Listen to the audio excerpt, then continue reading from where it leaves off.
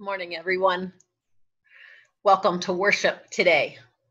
I am Pastor Barbara Siegford, and I'm just so glad that you have chosen to spend this time with us as we have gathered in this sacred moment to worship and to praise our Lord together.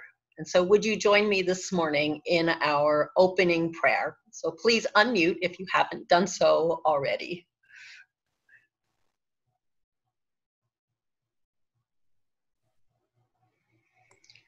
When hatred and division separate us, God binds us together. Quarrels estrange us from one another.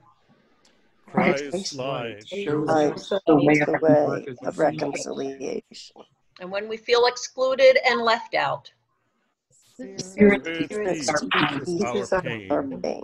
And when all hope of fellowship seems lost, God's grace restores our hope. Let us worship God who makes us one. And so would you please join us in our opening hymn for this morning, One Bread, One Body. But now would you please mute as we sing together. Thank you.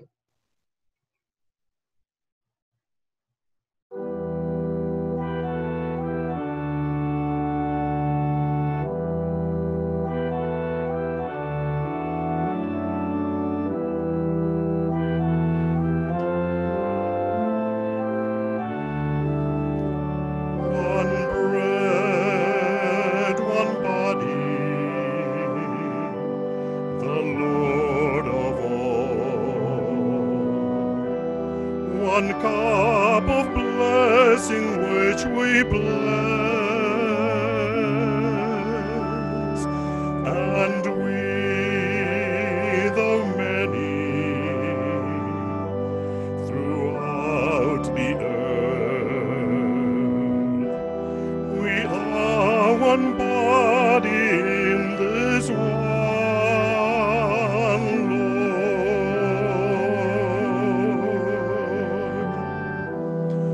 Gentile or Jew, servant or free, woman or man, no more. One bread, one body, one Lord of all. One cup of blessing which we bless, and we, though many, throughout the earth, we are one body in this one Lord.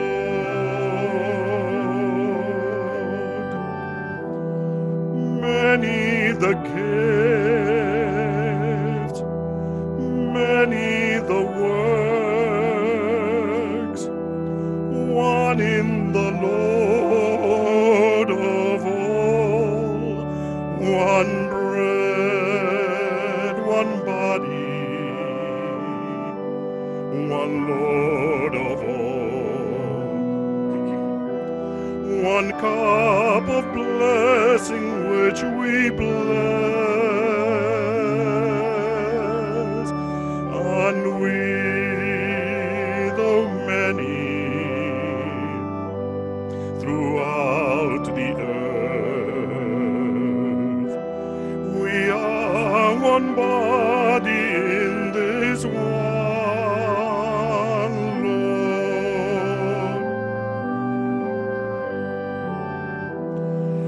Grain for the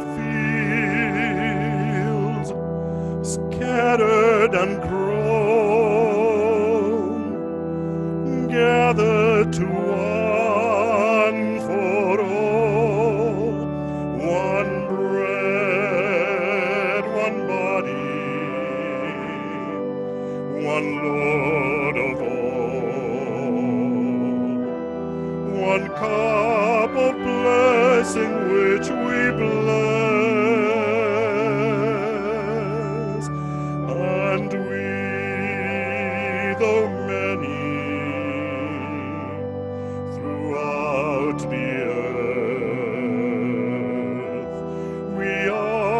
one body in this one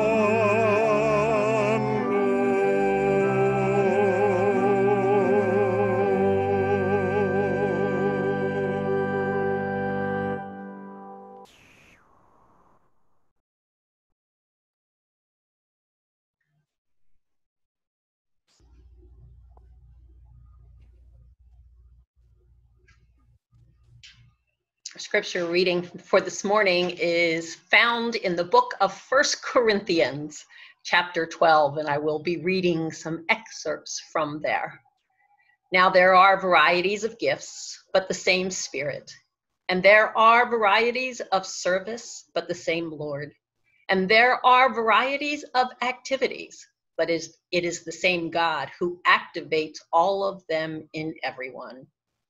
For just as the body is one and has many members, and all the members of the body, though many, are one body, so it is with Christ. For in the one Spirit we were all baptized into one body, Jews or Greeks, slaves or free, and we were all made to drink of one Spirit. Indeed, the body does not consist of one member, but of many. If the foot would say, because I am not a hand, I do not belong to the body, that would not make it any less a part of the body. And if the ear would say, because I am not an eye, I do not belong to the body, that would not make it any less a part of the body. And if the whole body were an eye, where would the hearing be? If the whole body were hearing, where would the sense of smell be? But as it is, God arranged the members in the body, each one of them as he chose. If all were a single member, where would the body be? As it is, there are many members, yet one body. The eye cannot say to the hand, I have no need of you, nor again the head to the feet, I have no need of you. On the contrary, the members of the body that seem to be weaker are indispensable, and those members of the body that we think less honorable, we clothe with greater honor, and our less respectable members are treated with greater respect, whereas our more respectable members do not need this. But God has so arranged the body, giving the greater honor to the inferior member, that there may be no dissension within the body, but the members may have the same care for one another. For if one member suffers, all suffer together with it. And if one member is honored, all rejoice together with it.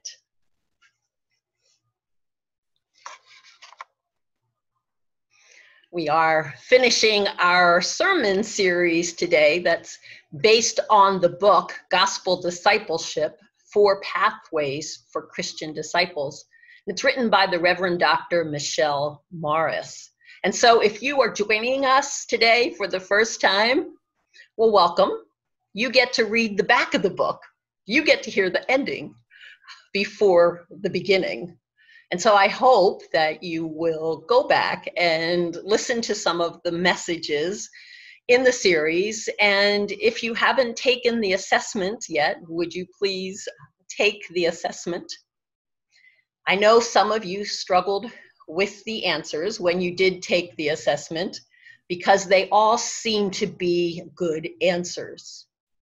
And the truth is they are all good answers because the assessment is based on the scriptures, based on each of the 4 Gospels, Matthew, Mark, Luke, and John. And so the idea is to pick the answer that resonates with you the most. And if you still struggle with that, then some of you could very well be what Morris calls multi-typers. And that just means that you resonate with a lot of different styles, and you can have a lot of those different characteristics. And so the easiest way to find that out is to actually take the paper assessment, because then you'll have the results right in front of you, and you'll be able to see that if you scored high in the Matthean category, that perhaps you only had 1 less answer in the Lucan category, and so you really are pretty even, and depending on the type of the day you're having, could result either way in that assessment. So if you need a copy of the paper assessment, just give me an email and I'll shoot it out to you. But our scripture passage that we have this morning is one that we use often as just a reminder of the fact that we are all different and we are all important and we all have different roles to play in the body of Christ. And hopefully now you might have some idea of how you might best be able to serve, or how you might grow in your discipleship. Because knowing our discipleship styles, I believe, will help us grow in our understanding and our relationship with Christ. By engaging in types of learning and activities that we actually enjoy, let's face it, we're more apt to participate, right? And so the more we participate, the more we'll learn and the more we'll grow. Learning more about ourselves is always a good thing. But I also hope that it helps us understand others, which in turn means we'll be able to work better together. Because I'm sure that as we were going through each of those discipleship styles, you could think of the name of a person who fit that category or had those characteristics. And so now we have some common language that we can use and understanding maybe of how we might work or be a little differently. For instance, think of your typical committee or ministry team. And perhaps you're a Matthean and you know that Harry is on that team and he's a Lucan. Can you imagine what some of the struggles might be as they come together and try to work together? Think about it. What do we know about our Mattheans? Well, our Mattheans are our doers, right? They want a plan, they want an action plan, and they want to execute the action plan as quickly as possible. What do we know about our Lucans? Well, our Lucans are our relationship folks. And so they want to get to know everybody. And so they're going to enjoy sitting around and talking. It's going to be hard for them to come up with a plan because they want to get to know everybody first.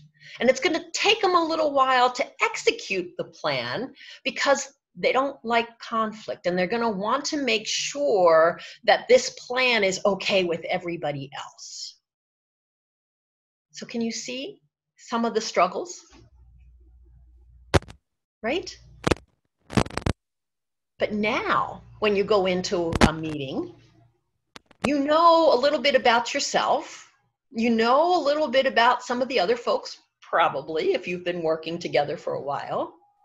And so, as a Matthean, you know that if you've got a bunch of Lucans that are on this team with you, that you're going to have to find a way to develop some relationships and work together in that aspect. At the same time, our Lucans will have to acknowledge that, all right, maybe they don't need to wait 6 months before putting a plan into action.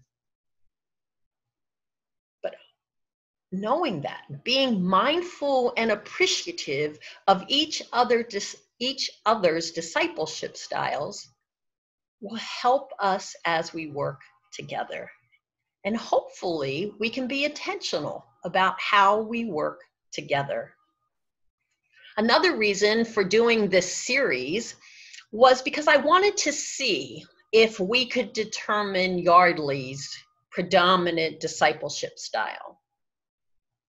Morris writes that while we recognize that every person is uniquely created and uniquely reflects the image of God, we also recognize that each church is the body of Christ. And that body is varied, and it's made up of individuals who, in turn, make up the world.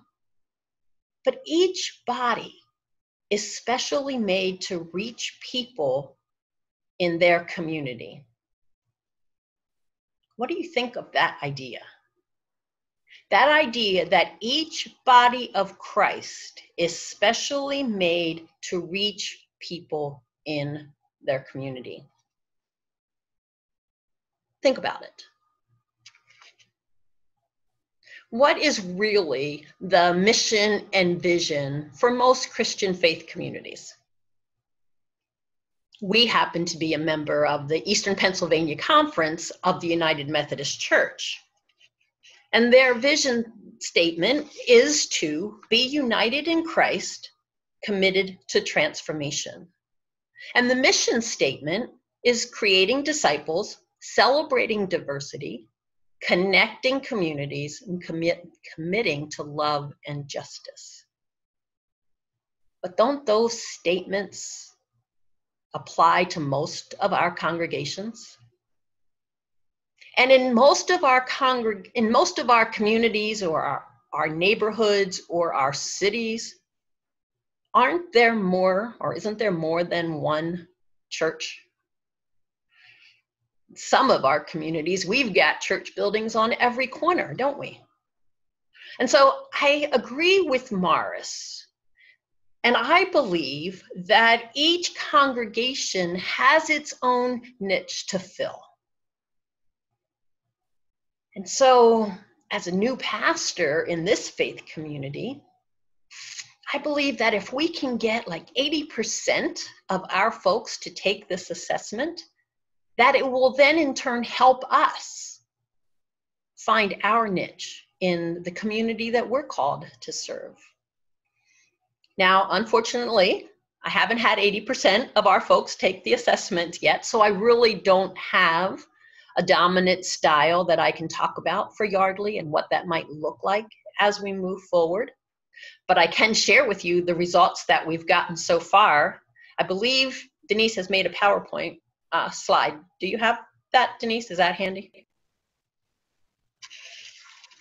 So we've had 22 folks take the assessment so far. And what I'm going to give you are the dominant characteristics. What the results show are the first and second characteristics. But so far, we've got 11 Mattheans who have the dominant characteristic. We have 4 folks who are dominant in the Markin category, which you can see by the numbers on the screen that a lot of folks have Markins as their second category. 4 are dominant Lucan, and we actually have 2 that are dominant Johannine. Thanks, Denise.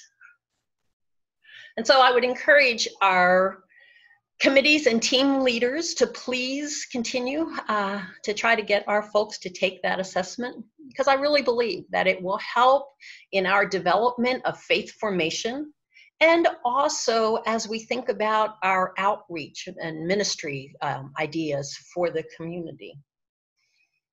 Mara says the key is to avoid spending energy on designing a system that balances all 4 types, because then you're trying to become a different faith community than the one that you are, and you're most likely going to burn out. Just as our different early Christian communities gave rise to 4 distinct witnesses, that's why we have each of the 4 Gospels that gives us the story of Christ. So we are shaped in distinct Christian communities who resonate with diverse people in our communities. See, we understand that all of our churches are gifted, and they have a purpose.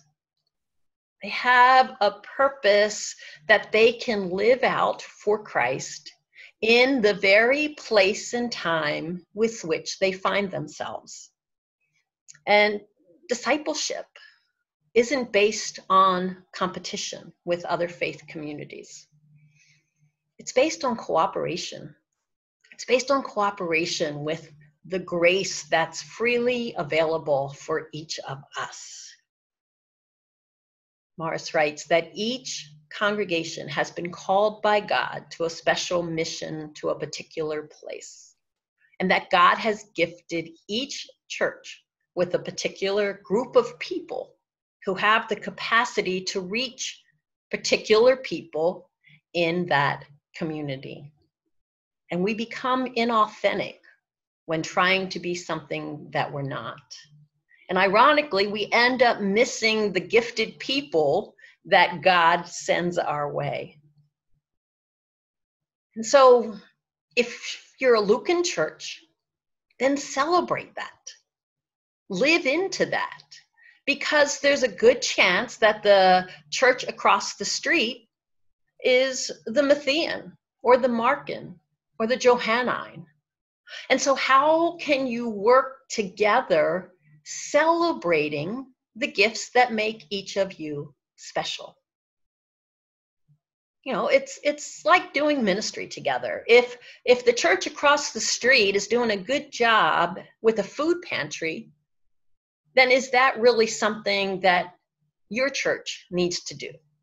Or can you find ways to support that food pantry and then figure out another area of ministry that's needed in your community that someone else isn't doing?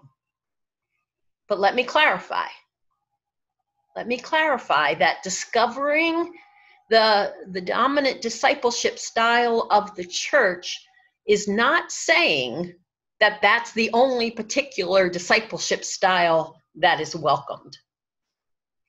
Any church that only has folks of one discipleship style within it is soon going to wither and die. Why? Because they're going to get very complacent, because they're all going to agree, and because then there's not going to be anyone to challenge them into trying something new. And so there are some of you who are called to help others grow in their faith or their discipleship. And you do that by being in a congregation that isn't necessarily your dominant discipleship style, because we often grow by encountering people who think differently than we are. And so if you're one of those folks, then you're in the right place.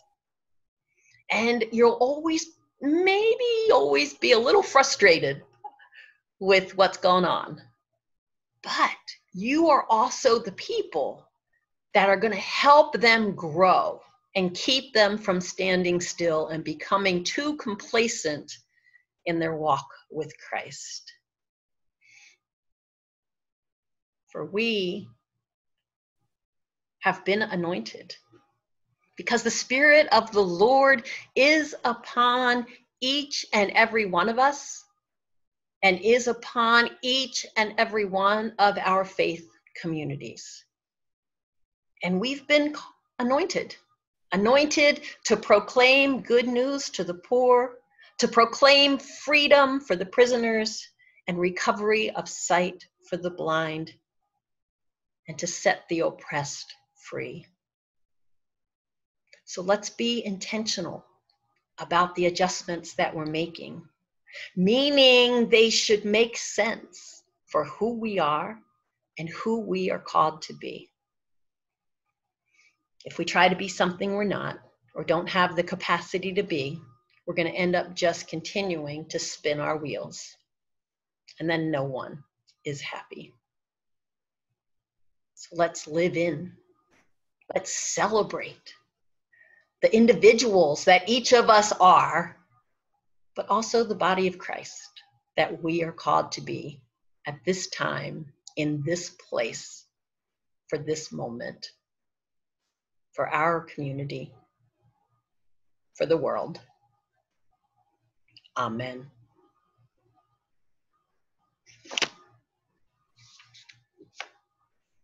In just a moment, we'll have our time of ministry music. And as always, I would just encourage you to just think of this time as a time to stop and to pause and to be aware of God's presence in your midst. But also to take a moment and in our chat, put any joys or concerns that you might have so that as we share together in prayer, we can be in prayer for each other.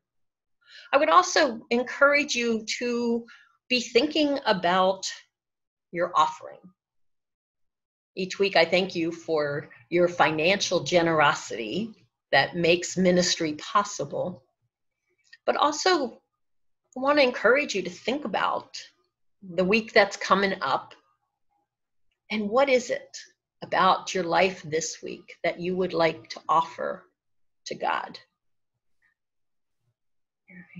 Join us now in our ministry of music.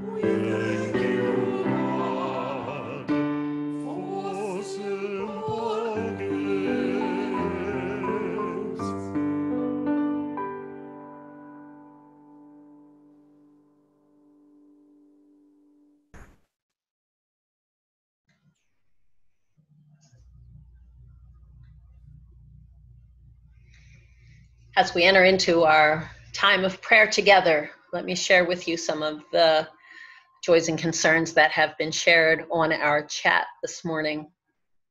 First, we ask for prayer for all of our students and teachers and everyone that's involved in the education system as people get ready to head back to school.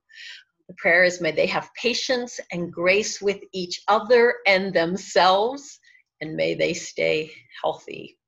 And just a note that Denise and I are hoping in the next couple of weeks to stop and visit all of our students and do a back to school blessing prayer with them. So if you haven't gotten an email from us, or next week we're going to call and follow up to schedule some times, would you please let Denise or I know so that we can stop by? Usually we would be in the sanctuary and we would be doing a blessing of the backpacks. But this time that doesn't allow us to do that. And so we're coming to you, and just because we know how difficult this time is for so many folks. And so we want to pray God's blessing upon you and look forward to that opportunity of sharing that time with you. Also, Nancy is asking for prayers for Anita, who is struggling with a difficult pregnancy. And we've got a praise. We heard last week that Dennis and Janice's grandson was going to be born, and Harrison made his way into the world on Thursday, and both he and mom are doing well. And we remember Denise, who's asking for prayers. A friend of hers, Colleen, passed away after a heart transplant. And so we pray for God's comfort and blessings to be with Colleen's husband and family and friends. Also, prayers for Ruth Roth, Eastman, Hardin, and Sheridan families. It's 4 World War II vets who passed away this week. And also just giving thanks. She's given thanks that she was able to join Denise and others at Core Creek for Float Your Boat night. And I understand that I think another one is being planned. And so keep checking the website or Facebook page to find out the date, because all are welcome. All are welcome. Summer is starting to come to an end. And so let's get out and enjoy our outdoor activities as much as we can. Is there anyone else that has anything that they'd like to share this morning that didn't get mentioned in the chat?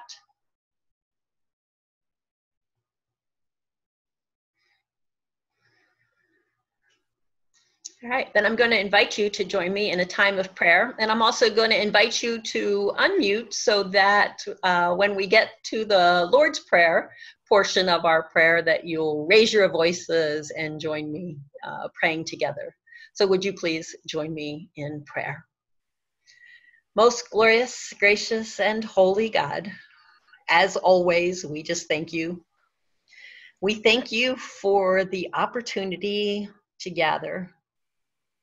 And though it's different than what we're used to, we've been at this for a little while now, and we just are so grateful for the gift of technology that has allowed us to come together when we can't physically be in large gatherings. And so thank you.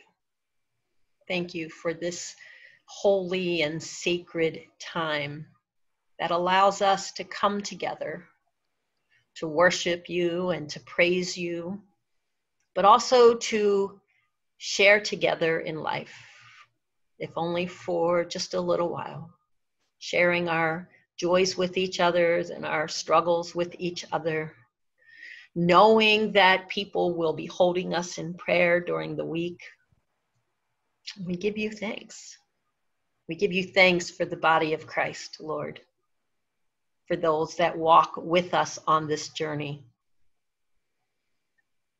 And we thank you for helping us, for guiding us, especially this particular faith community, Lord, that is known as Yardley United Methodist Church. You know the plans that you have for us. We just ask that you would continue to guide us and direct us, to help us find our place that would best help us serve the community, that would best help us nourish each other as we grow in our faith together. Lord, we pray for those who have recently lost loved ones. You know the hole that has been left. And while we celebrate their life and are glad that there is no more suffering or pain for them, we know the pain and suffering that is left for the folks behind that are still here. And so fill those spaces, fill those holes and those places with your peace and your love. And surround them with folks who will be able to carry them during this difficult time as they need to make all of the arrangements and do all of those things that, again, are so different during this time of this pandemic. We also thank you for the gift of new life. It's just a reminder every time we hear of a new babe being born, of the miracle and that the hope for tomorrow. And surround them, Lord. Surround them with your care and keep them safe. And we think of Harrison and just pray that you would help him to grow, Lord. Help him to grow into the person that you already know him as. For those that are getting ready to have surgery, we pray your healing touch upon them. For those that are recovering from surgery, Lord, we pray your healing touch, your healing breath would be upon them so that their healing would just be happening faster than anyone could imagine. And that they would again sense your presence. We continue, Lord, to pray for all of the folks that are involved in our education system. And we pray for the parents who need to make the decisions as to how they're going to send their kids to school and what capacity that looks like this year, at least for the start of the school year.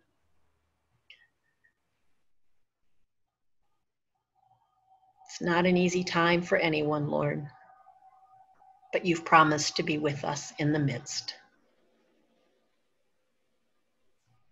So help us to remember that, to know that we don't have to make this decision in isolation, but that you're here. And Lord, we lift our voices now with our fellow Christians all around the world who have gathered now, who are worshiping and praising you, who are also praying the prayer that you taught your disciples. Our Father, Lord, Art in heaven, hallowed be thy name. Thy kingdom come, thy will be done, on earth as it is in heaven. Give us this day our daily bread, and forgive us our trespasses as we forgive those who trespass against us. And lead us not in temptation, but deliver us from evil. For thine is the kingdom, Power, and the glory forever and ever. Amen. Again, want to just take a moment and thank you for your giving. Thank you for your financial gifts that continue to make ministry possible, to make ministry happen.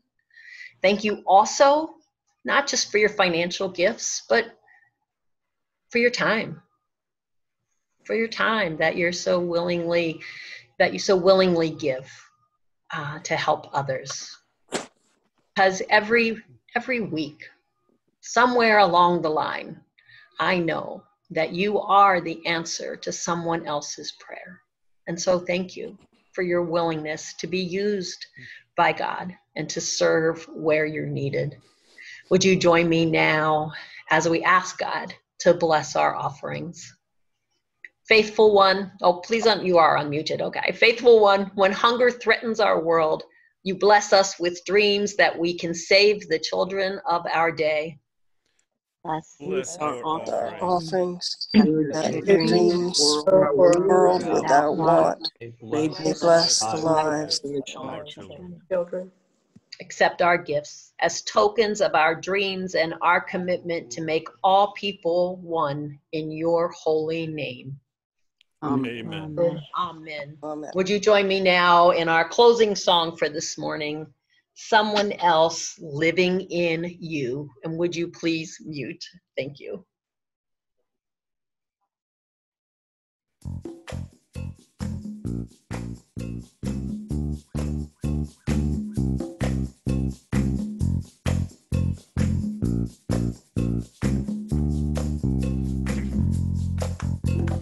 Drink, drink, drink of His Spirit. Drink, drink, drink of His Word. Hold, hold, hold to His teaching and show that you really have heard. Keep, keep, keep His commandments. Live, live, live in His grace. Love, love, love as He's first loved you, and run for the prize in the race. For there is someone else living in you. For there is someone else dwelling in you. For there is someone else building His kingdom in you. Yes, in you. For there is someone else living in you. For there is someone else dwelling in you. For there is someone else building His kingdom in you. Drink, drink, drink of His Spirit.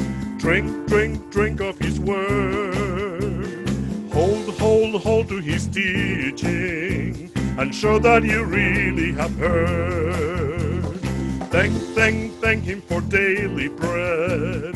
Thank, thank, thank Him for love. Praise, praise, praise Him for Jesus' blood. Salvation's a gift from above. And there's a new day waiting for you. And there's a new day of healing for you. And there's a new day. Jesus will come back for you. Yes, for you. And there's a new day waiting for you. And there's a new day of healing for you. And there's a new day. Jesus will come back to you. Drink, drink, drink of His Spirit. Drink, drink, drink of His Word. Hold, hold, hold to His teaching and show that you really have heard. Sing, sing, sing with your heart on fire. Sing, sing, sing with your mind. Pray, pray, pray in the Spirit and love Him with heart, soul, and mind. For there's someone else living in you. For there is someone else dwelling in you. For there is someone else building His kingdom in you. Yes, in you. For there is someone else living in you. For there is someone else dwelling in you. For there is someone else building His kingdom in you.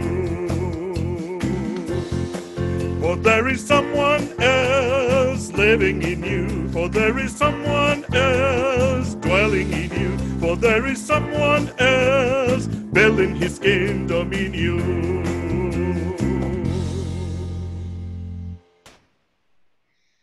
If you don't have to rush off, we hope that you'll join us after our service this morning for a time of fellowship so that we have a chance to get caught up with each other.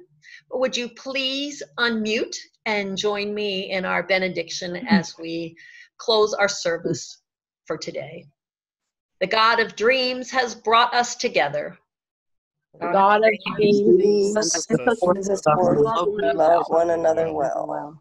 The God of love has knit us together in unity. The God of love our divisions. God of hope sends us forth together. The God of Jesus forth bring the world home. Amen. Thank you again for being here today.